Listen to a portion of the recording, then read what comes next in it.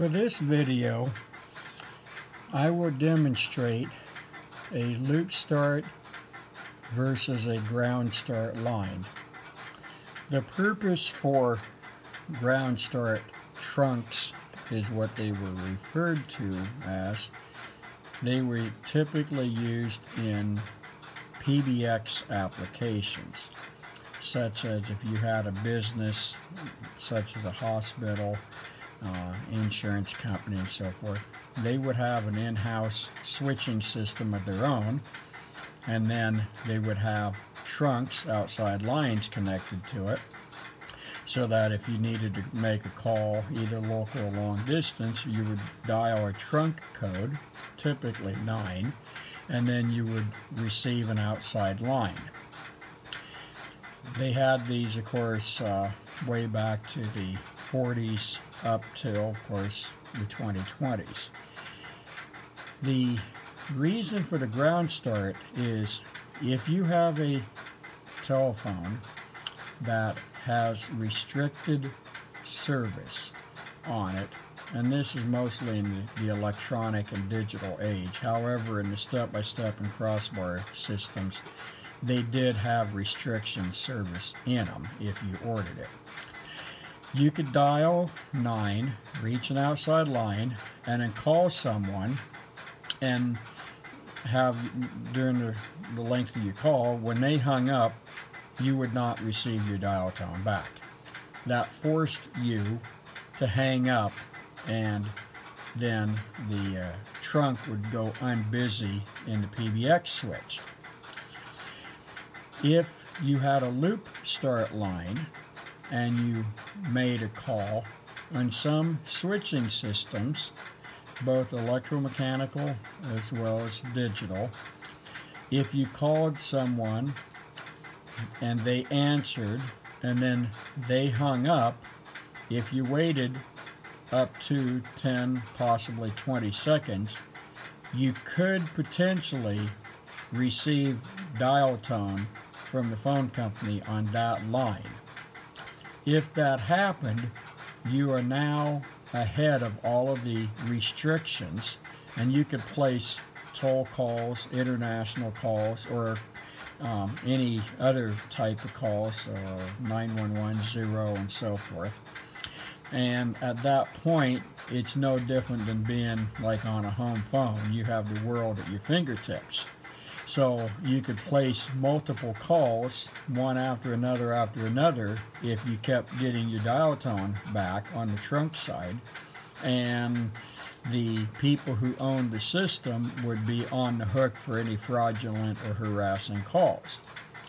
If it's a ground start trunk, when you call someone and they hang up, you will never get your dial tone back until you hang up and then go off hook and dial the trunk code again. So I have a lineman's test set, which is equivalent to a residential telephone connected to the line circuit that has the L and CO post-it note. So this, at this moment, is a loop start circuit. This is what would be connected to most homes and businesses. I have dial tone.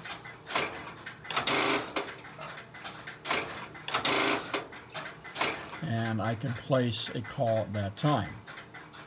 I will make an option change to make this a ground start line.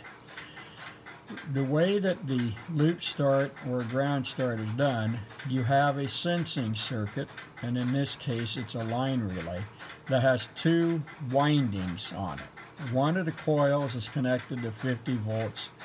The other side of the coil is connected to ground, and then they are wired through the cutoff relay in this particular situation, and then over to the line relay. That allows this to be a loop start line. In order to make this a ground start line, I remove the ground lead from one of the 2 coils so that it does not have anything connected to it. Now I'm doing this as a cheat by just insulating a contact so that it opens up the same thing as if I rewired the line circuit to be an actual ground start circuit. This forces the telephone or the trunk to have to ground the line momentarily in order to receive dial tone. Once it receives dial tone, you can make your call. However, any toll restriction that is on the PBX is still into play, and it can restrict different types of calls. When the calling party answers, you have your conversation. When they hang up, you will never get your dial tone back until you physically hang up the extension you're on and dial the trunk code again. This was used for hotel-motel applications and the payphones that was called coin first. They were ground start lines, and you would deposit a coin, and depending on the type of a telephone, it would provide a ground long enough to bring up the line and cutoff circuit. So right now I have converted that line to ground start. So when I go off hook of my line test set, nothing happens. So I have a test probe here that I'm going to ground my butt set lead momentarily in order to get dial tone. So I just went off hook. So the function was I go off hook on the trunk, I put a ground, which is usually about a half a second, depending on the type of switching system, and then that's enough to give me the dial tone I need. This works on step-by-step, crossbar, ESS, and digital switching systems.